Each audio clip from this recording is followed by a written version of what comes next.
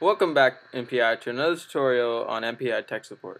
Today we're going to be showing you how to export a iMovie project to an iDvd project and then to burn it on a DVD. Let's get started. As you can see, I already have a preloaded iMovie project. This is one of my previous tutorials.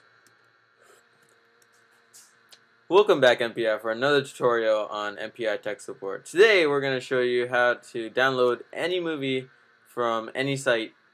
And so as you can see, I already have everything done edited, and I'm ready to export. So first you go to Share, iDvd, and then it's going to tell you that it's preparing a project and it's creating a movie. Alright, so we're almost done. And then macOS would automatically load up iDvd for you. Alright, so let's get started. So on the right side you have a bunch of themes, and if you don't see them, make sure you click on the themes button on the bottom right hand corner.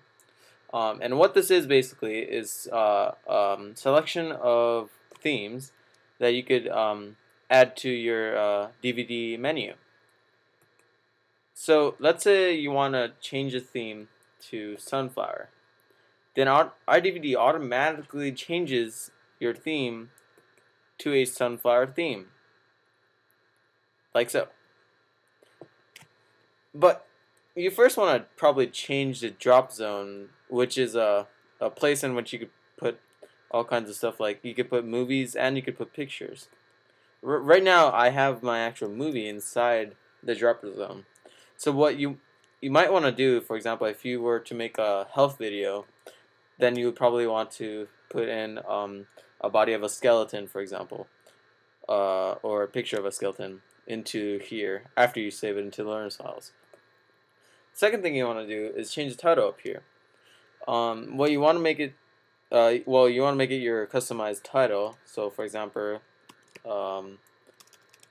Joe's movie project. Oh, and then click away. You can also change the title of the menu by double clicking it.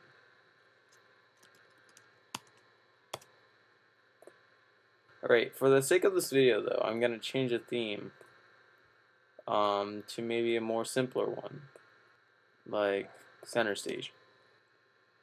Alright, now if you want to preview the video, just press the playback button right here,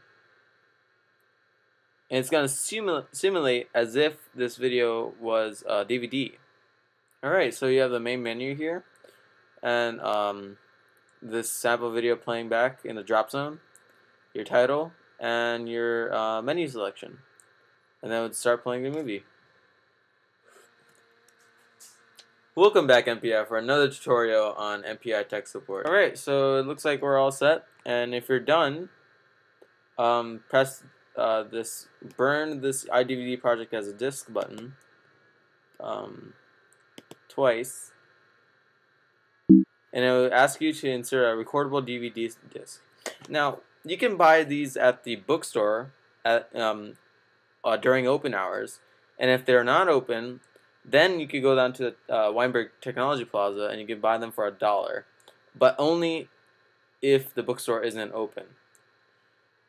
So after you buy your disc, then you could put it into your computer and start burning your movie.